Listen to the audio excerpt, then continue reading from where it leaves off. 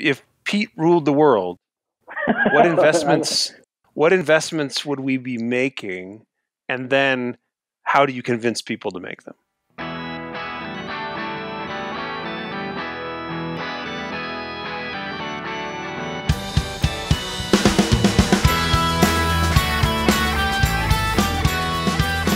This is A New Angle, and I'm your host, Justin Angle. This show is supported by First Security Bank, Blackfoot Communications, and the University of Montana College of Business. Hey folks, welcome back to another edition of our Incentives and Instincts series. I'm joined again today by Bryce Ward. Bryce, how are you doing today?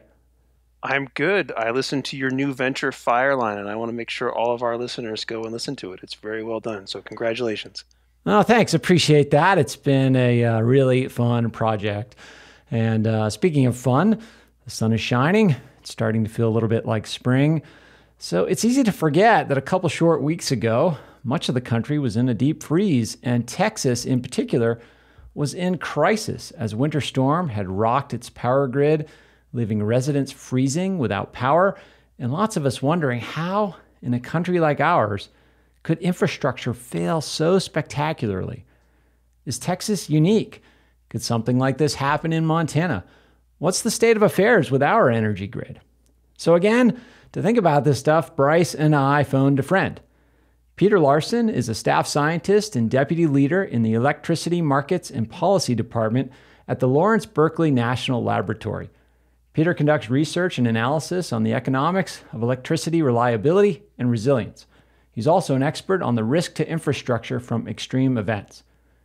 He holds a Ph.D. in management science and engineering from Stanford, master's degrees from Stanford and Cornell, and he studied economics as an undergraduate right here at the University of Montana. Pete, thanks for joining us today. Hey, thanks for having me. Great to be here. So I guess, as a starting place, like when we see something like what happened in Texas, we hear all about how their grid is isolated from the rest of the country, but is what happened in Texas surprising? Is that a surprising event from your vantage point? In some ways it is, but in other ways it isn't. And I'll explain that. It's surprising to me because a lot of our work at Lawrence Berkeley National Laboratory looks at reliability and resilience of the power system. And typically it's something like 95% of power outages occur at the distribution level. These are the power lines like you might see in your neighborhood.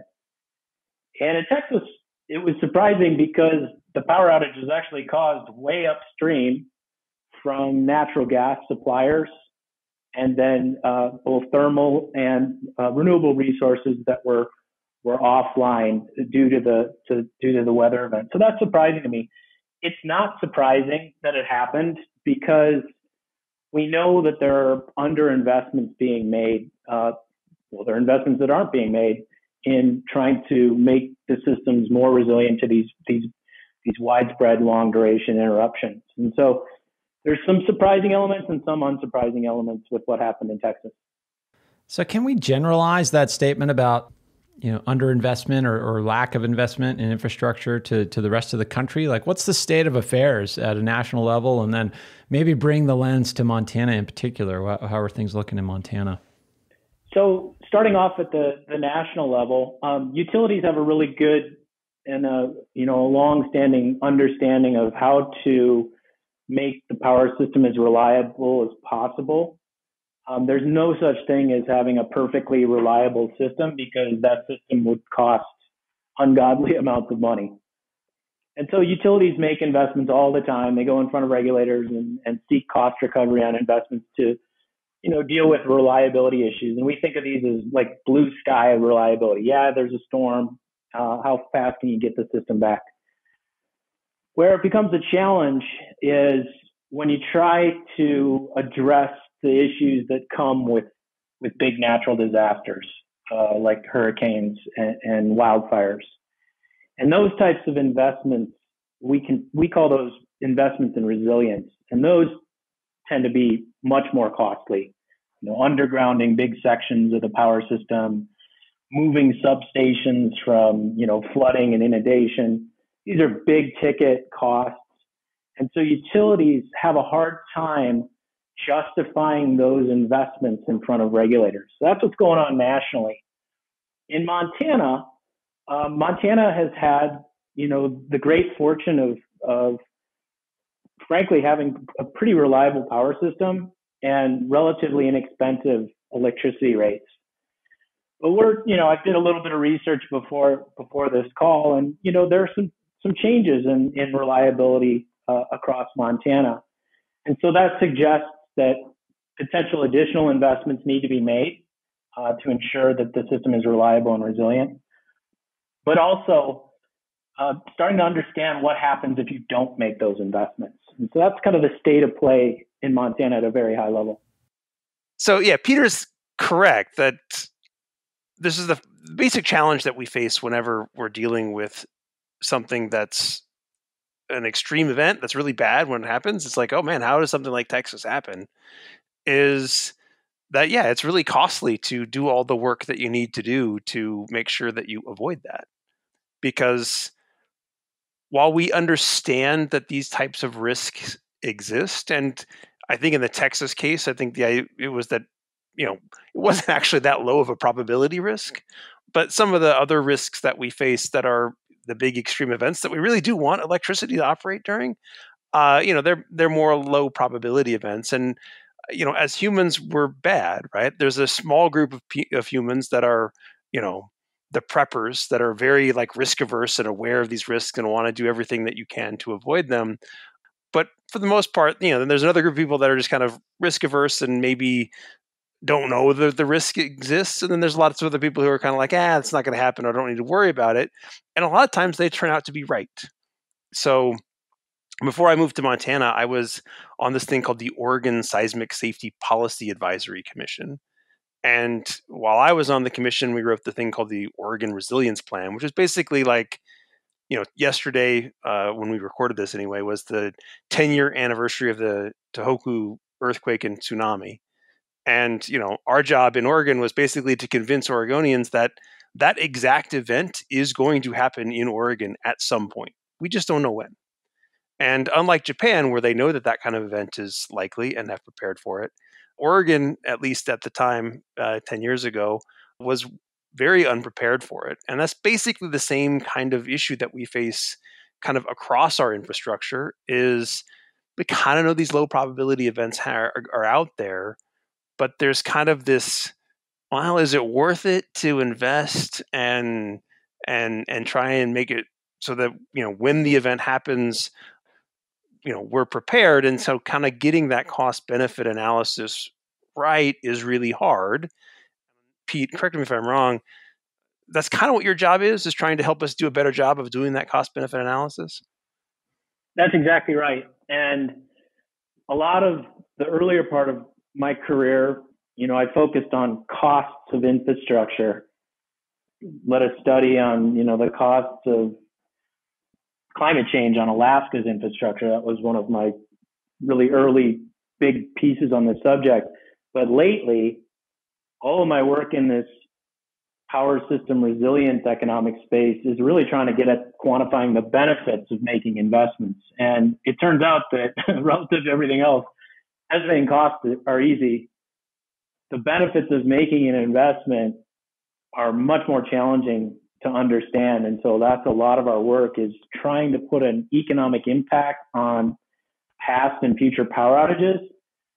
And then if you make the investment, showing that that's an avoided economic impact or a benefit. And so that's where a lot of my work is these days, on the benefit side of the equation. So how large are the benefits? Well, it depends. Some of the benefits can be insanely large, billions and billions of dollars. If you were able to avoid, let's say that Texas, let's go through a little thought exercise. If Texas had fully winterized their power system to be able to withstand cold temperatures, meaning spending investments in or making investments in natural gas suppliers and distribution, winterizing the thermal power plants, the natural gas facilities so their valves didn't freeze up, dealing with some of the renewable issues, and there were some, but those were overhyped in some corners of the media. You make those investments, that's expensive. But if you avoid a power outage that impacts 5 million people for a week, you're talking tens of billions of dollars. And, we develop tools. We have sort of tools in our toolkit to try to get at some of those benefits. What's fun about talking about this is the frontier, at least in energy economics, is how do you estimate the economic impacts of power outages? And there are also other benefits that economists sometimes put values on, like avoiding lost life, the value of avoiding pollution. And so there are all these other benefits swirling around out there, but we're really zeroed in on the economics of what happens when the lights go out. So how many events like Texas do you guys even have to study? It was I think it was so shocking to most of us, because the notion that like a large state could be without power during the cold part of the year for a prolonged period was kind of unimaginable, I guess. Well, yeah, it's funny you mentioned that. So I'm going to go off on a little tangent here. One thing I've been reflecting on since, a couple of weeks ago when this happened in Texas was it was right at the same time that, we sent a spacecraft 100 million miles, to Mars.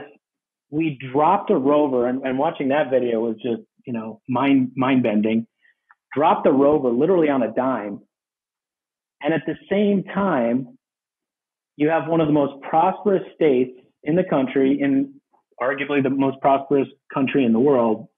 You had 5 million people without power, boiling drinking water. That, to me, was, when I reflect, that was the most stunning irony of the timing of what happened in Texas.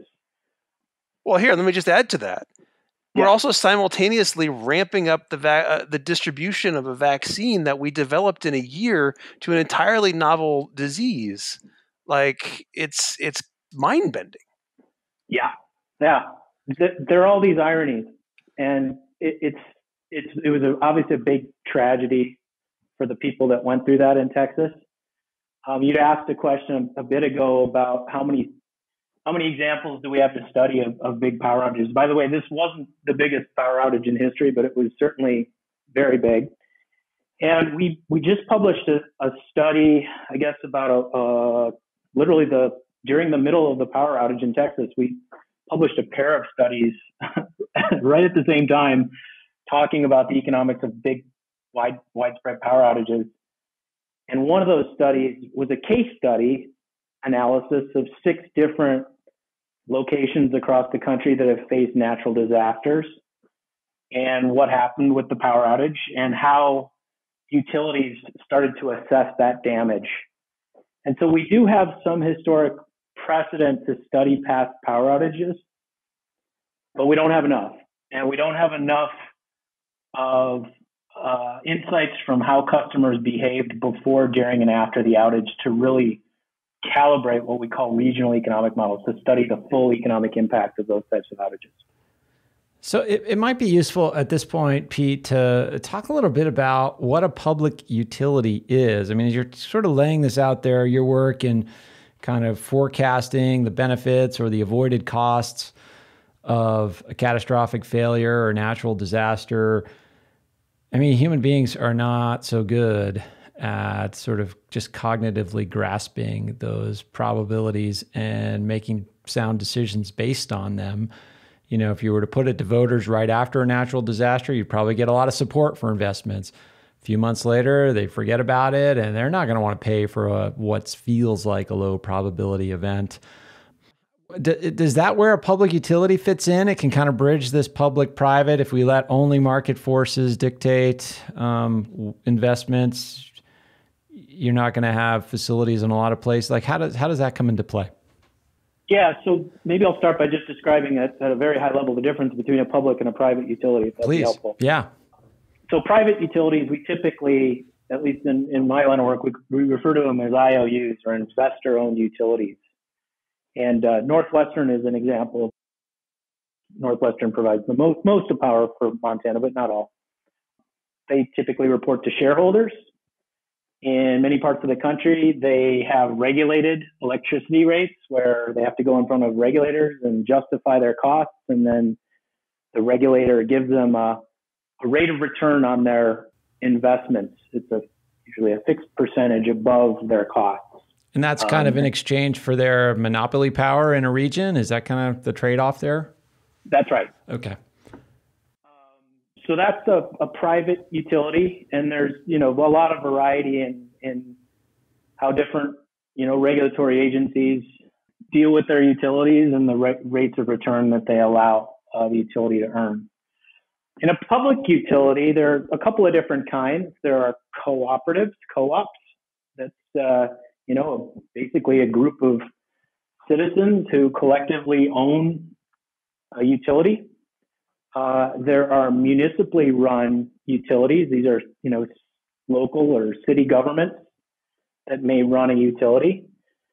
And then there are the federal power programs. This is sometimes referred to as the Power Marketing Administration. This is Department of Energy controlled entities that basically deliver power to, in most cases, the muni and the co-op local utilities. And these big power administrations are, primarily hydroelectric resources across the west and the central part of the country, and they sell power at a pretty reasonable rate to the munis and the co-ops deliver that power to their customers. So that's the sort of general gist of public power versus private utilities.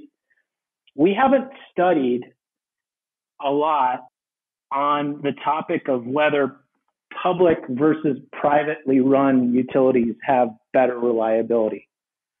We do have an ongoing partnership with the American Public Power Association to look at reliability and the benefits of making investments in reliability. But we have never really studied, do publicly run utilities perform better? One thing I can say about public utilities and private utilities is it's not clear to me whether a public utility would be able to get or have access to the capital needed to make some of these bigger investments to avoid the big natural disaster type interruptions. How big are those investments? Well, these investments, if you're talking about moving a substation because of flooding, a big substations, these are 50 million plus type endeavors, and taking down the old one and moving it to higher ground and then reconnecting all the transformers and all the different components. That's a heavy undertaking for a little, potentially a relatively small municipally run or a co-op. And so how are we thinking about these sorts of, or how are you thinking about these sorts of, investments and the need for them?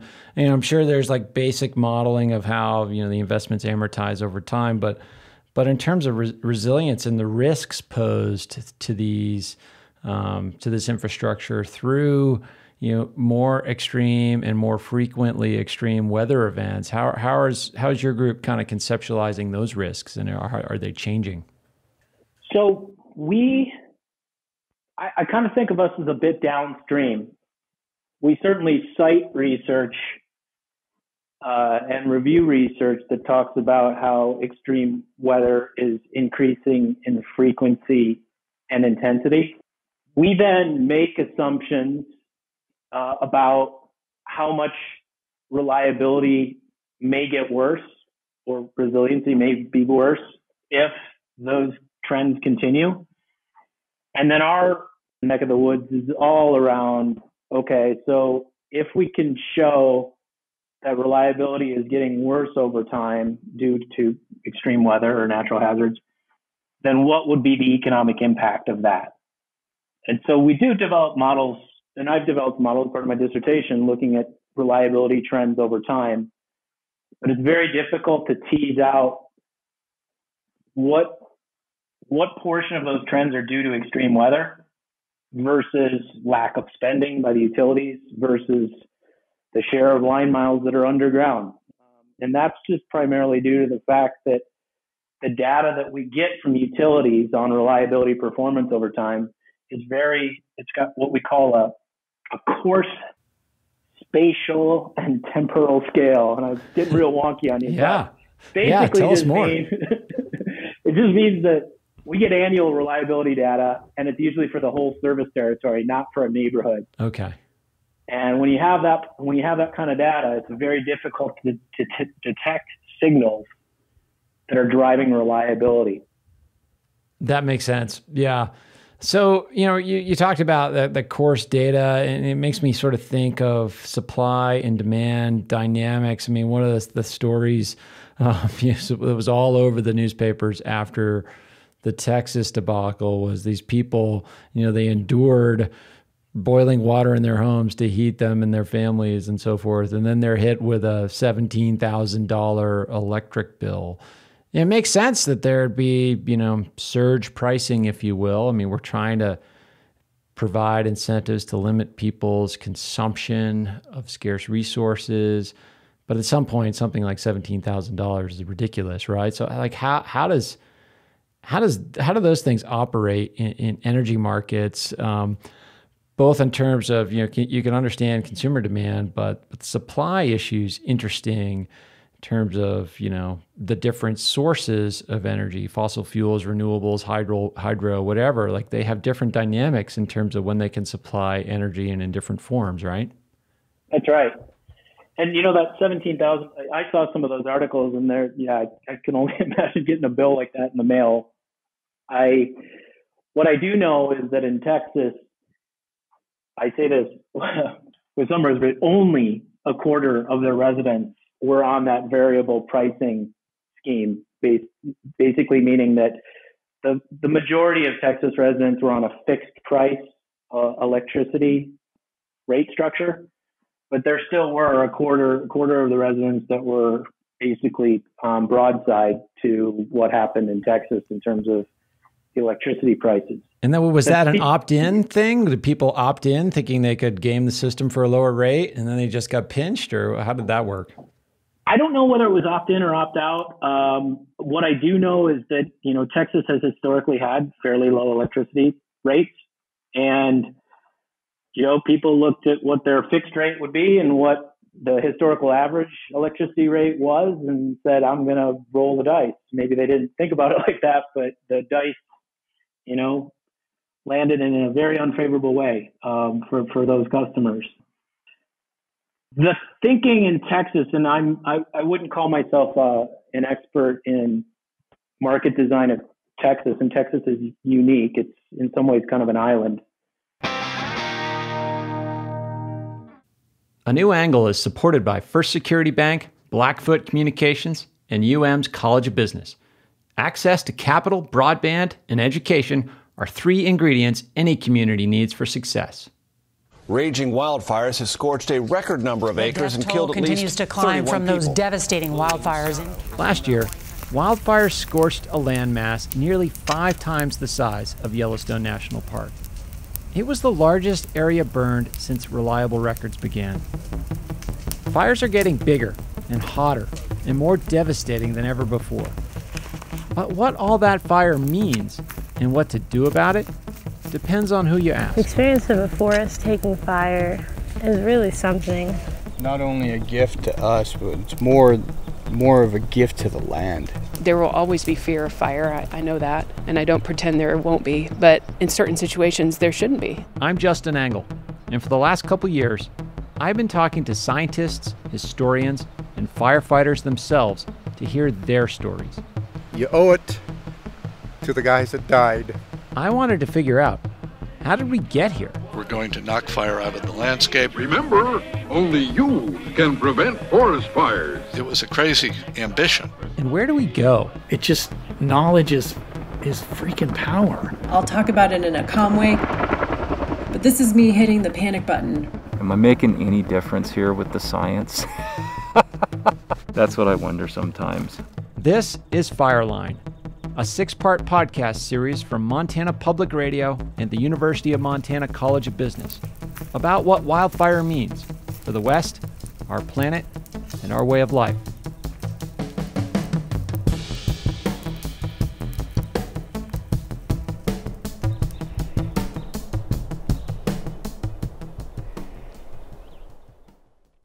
Hey, this is Mark Moss from Tell Us Something, and you're listening to A New Angle.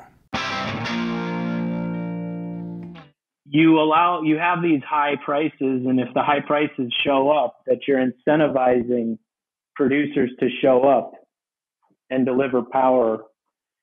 And by having, price signals that are, when you have $9,000 a megawatt hour for an amount of time, the thinking is that every independent power producer is going to rush and try to get their power to the places in Texas that were showing some of those prices. The problem was that those power producers weren't out there because their capacity was down due to the cold weather. And then furthermore, places bordering Texas were also having their own challenges with power, getting power produced and delivered. And Texas is as a state electricity system, they've always counted on Texas power plants delivering power to Texans. And in this situation, they really needed places from outside to get power to Texans. And so there were some problems with the import of electricity, in addition to just these other places having their own challenges with the weather. Yeah, that movement of like storing and movement of electricity, those are two somewhat difficult things to do depending on the type of energy, right? And how you're connected to a grid. That's exactly right. And this is one of the things that is sometimes difficult to explain to people because I think most people think renewable energy is pretty cool. And for a lot of different reasons, self-sufficiency, self-reliance, obviously the environmental stuff. But you got to get that power from somewhere to somewhere else. And it turns out that if you're talking about utility scale renewables, siting and building transmission lines is not an easy undertaking, and especially if it crosses state lines. Like, what's the role of like high capacity batteries? And you hear Elon Musk and others like speculating in those areas about the importance of being able to build storage capacity. What role, how does storage work in energy markets, and how do you build infrastructure there? So I have to tell you, I think one of the coolest things that's coming down the pike is these big storage technologies. I'm not an expert in, lithium-ion batteries and some of the amazing work that people are doing, but that, for your listeners, is something to keep a close eye on, both as, someone that might be interested in just clean energy and reliable energy, but also if you're an investor, I'd be looking very closely at what's happening in the storage space. Maybe connecting it back to Montana, whenever we talk about storage, it's important to mention that there's other types of storage besides batteries.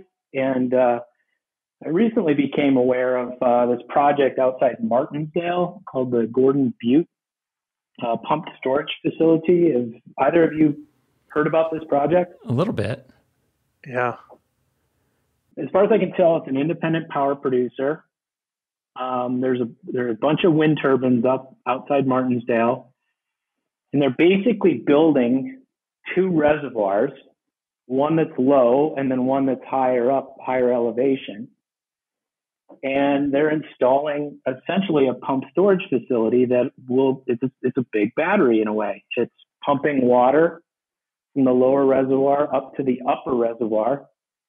And then whenever the system needs to be balanced, because renewables are intermittent and they have some challenges hooking into the grid, they can release the water basically like a hydro unit.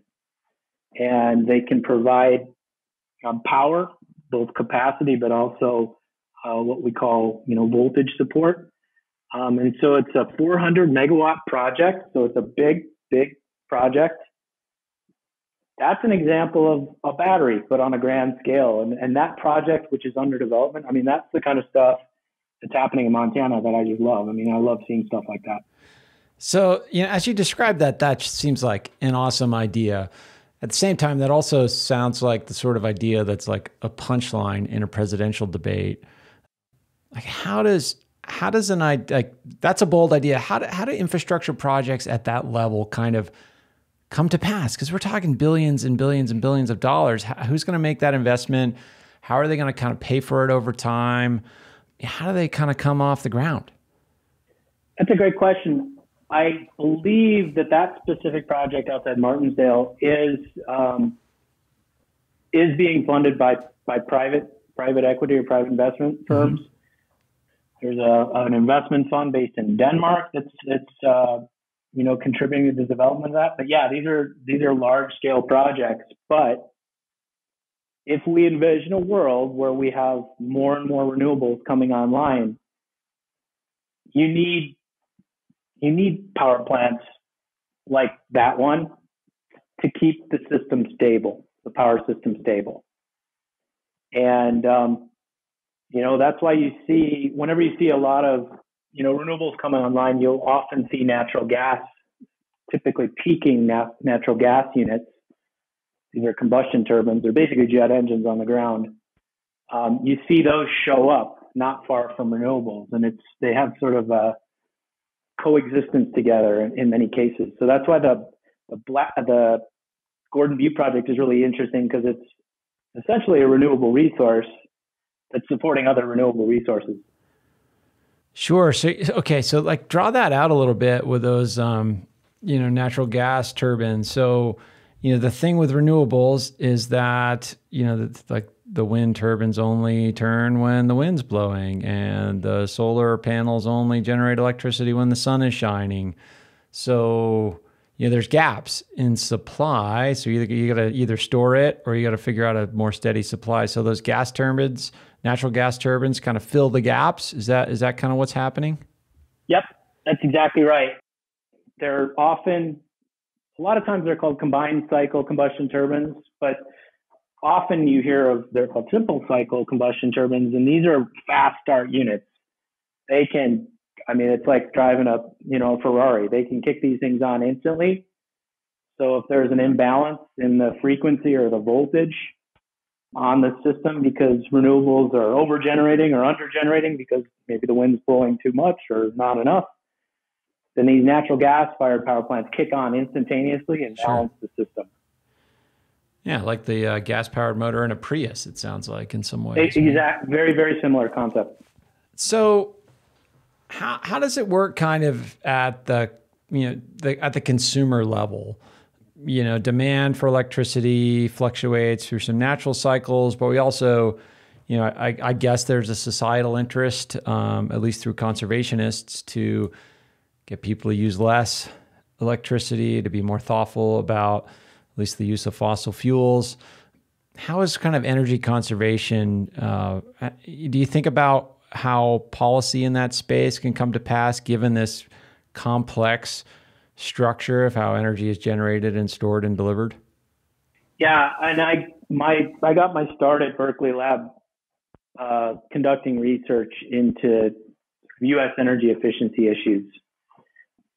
Berkeley Lab has a long history of studying, energy conservation issues. They call him the godfather of energy efficiency. Was a very famous scientist named Art Rosenfeld, and he was a student. I can't remember if it was Fermi or who, but somebody at the University of Chicago, a very famous physicist. And Rosenfeld was the one who coined the term megawatt, meaning a negative megawatt. And I happen to believe very strongly that energy efficiency and demand response, they're not sexy. They're, from a policy perspective, they always kind of get shortchanged. But we have shown at Berkeley Lab and other places that conserving, a megawatt hour of electricity is cheaper than producing an additional megawatt hour of electricity. And so, energy efficiency and demand response need to be at the table in all these discussions. And frankly, when you talk about power system reliability and resilience, if there had been more energy efficiency in places like Texas and potentially the ability to respond to demand in real time, the power outages may not have been as pronounced as they were. So what's the low-hanging fruit in terms of energy efficiency? we kind of think about things in terms of households and businesses.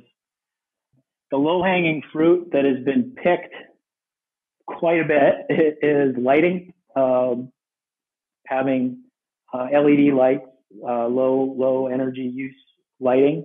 Those things, I typically focus on the building side, or I focus on that sector in my energy efficiency work. ESCOs, these energy services companies, they come in and retrofit old buildings. The first thing they go after is lighting.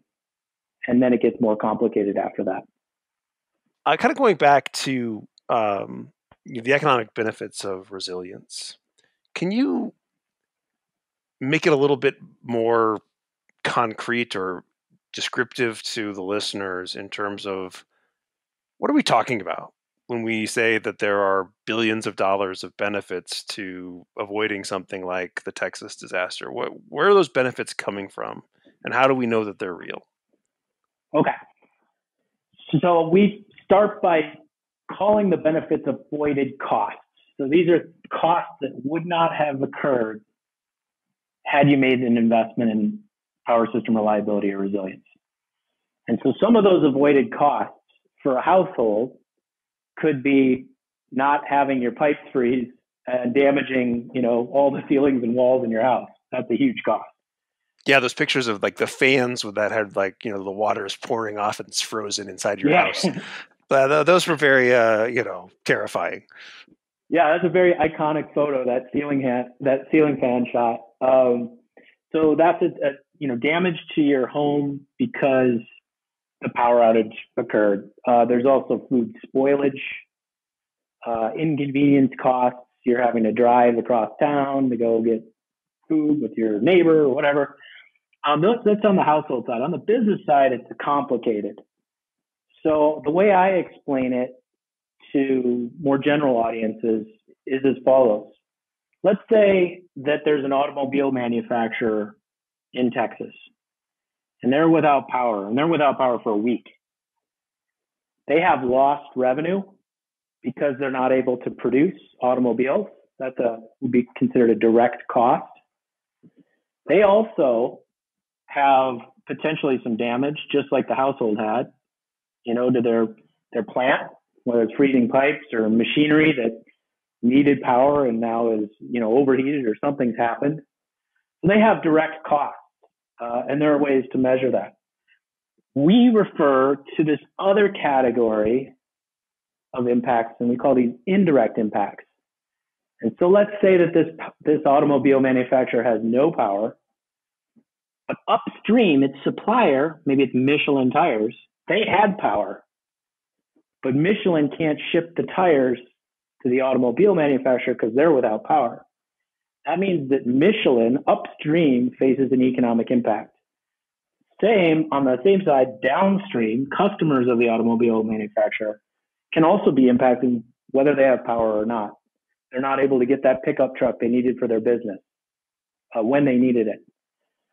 And so if you can make an investment in power system reliability or resilience and avoid some of those impacts, it doesn't take a huge mental leap to realize those numbers get big real quick. Is it nonlinear? Is it like, we can do without power for a day or two, and then is there an inflection point at which it kind of just explodes? Or is it kind of relatively linear?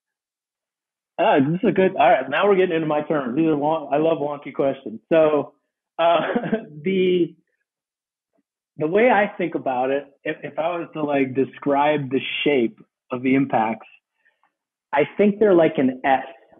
They're an S shape. And for you math nerds out there, and I know you're out there, on the x-axis it's duration of the power outage, and on the y-axis it's dollars damage or dollar impacts. It's more of an S shape. It goes up real quick, and then it starts to level off and potentially come down if businesses just relocate away permanently. Yeah. So we believe the impacts have more of an S shape than a pure exponential shape. Back to my earthquake experience, right? The terrifying scenario in the Cascadia subduction zone earthquake is you could be without power for months. And the terrifying scenario is, well, at what point do businesses just say, well, this is not a place I want to be anymore? and they just are people, and they just leave. It'll be interesting to see what the long-term effects of the Texas event are. I'm very curious to see, is there migration? Is there, is this something that people are going to be forgotten about in a month? Or is this actually changing investment and location decisions for at least some time horizon? And it hit at a time when Texas was getting a ton of in-migration, notably from California and other folks trying to, for whatever reason, avoid taxes or get more favorable regulatory environments or whatever. Does something like this just draw salience to, avoiding some of those taxes and dealing with lower levels of regulation? And this might be a lazy argument, but it might come with the cost of some of these infrastructure failures coming to bear. That's right. And how much is someone willing, like if you're a small business, how much are you willing to take before you really think seriously about, making your business energy efficient, putting on some solar and potentially putting in a backup generator? Yeah. I mean, those are decisions that are being discussed, not in just Texas, but I mean, California is another one, right? The wildfire situation in California is ongoing and catastrophic. There's no, we haven't heard any stories that this situation, these public safety power shutoffs, are going to stop anytime soon. They're going to keep doing this until we get to a point where they, make some major transformational changes in their systems there. Pete, with your work, how do you make the case to policymakers, or do you make the case to policymakers? I mean, politicians and people who make policy got to decide if these investments happen. Ultimately, taxpayers and voters, I suppose, have some input as well. But this isn't it's like buying insurance, right? Nobody wants to buy insurance. No politician. Although maybe now, we're in a climate where investing in infrastructure is maybe thought to be a little bit more favorable. How does that interface work with making this case for these benefits that are actually avoided costs? How do you convince people? Well, let me piggyback on that. What's your dream scenario? Right. If Pete ruled the world, what investments would we be making? And then how do you convince people to make them? Well, let's just start here. If Pete ruled the world, I'd be fishing and hunting and playing golf. Well, that's why you came back to Montana, of course. We understand that. But I'm saying full time. No, in all seriousness, I like to think about it, and I think, obviously both of you have a lot of history conducting research in business and economics, and I always think about it like having resilient power is a public good. And what I mean by that, for the non-economics folks out there, is that there are bystanders that get benefits from these investments. The direct people involved in the decision are the utility and its customer. But if you have a power system that can withstand anything, you've got national security benefits. You've got all these big things that are what I would consider more public good type qualities. And what we know from economics is that with public goods, you got to incentivize them. And so the way I've been thinking about it is, if you're going to make some huge investment in your power system that at face value, all the ratepayers are going to, riot over because the cost of their electricity quadruple or whatever it is, maybe you break up and you have state, local, and federal government contribute to the cost. And then you have ratepayers contributing to the cost. And so if there is some major investment that needs to be made, that it's a mix of public and private funding, and how you come up with that, what share, who pays for what, is an open and interesting research question. But if I ruled the world, and I hope I never have to do that, I would develop a business model that ratepayers and private sector folks cover a portion of the costs, and then state, local, and federal government contribute the remainder. And then you'll get these investments made that wouldn't have been made otherwise by the utility or the ratepayers by themselves. Are there any good models for that? Is that happening anywhere, or any states or municipalities or organizations doing that well? I don't know the answer to that question. I'm certain there are plenty of examples of it. Whether they're doing it well or not, right? I'm not exactly sure. Well, yeah, and you don't know if you've done it well for 50 years. Right. And that's kind of the problem. Right. Yeah, and then how do you measure something that never happened because you made an investment? It's back to that insurance point you made a second ago. Indeed. Well, Pete, I got to say, when you take over ruling the world, I hope you invite me and Bryce to your tea time. Yeah, this has been fantastic. Learned a ton. As we close, how can people learn about you and your research and your work online? Yeah, thanks. Well, first off, thanks so much for having me.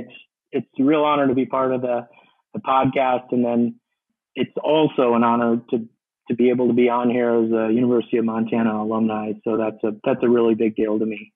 My time in Missoula was some of the best times of my life, so I'm really happy to be part of this.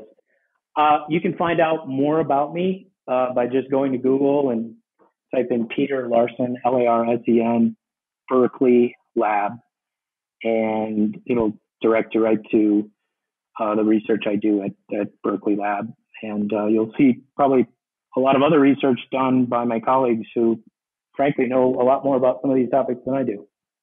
Well, thanks for sharing your wisdom with us. And gosh, I hope these sorts of events never happen here, but I hope people who are listening and can make decisions about it will be more thoughtful about the risks of these sorts of things and the investments we all might consider to avoid them. Pete, thanks for joining us today.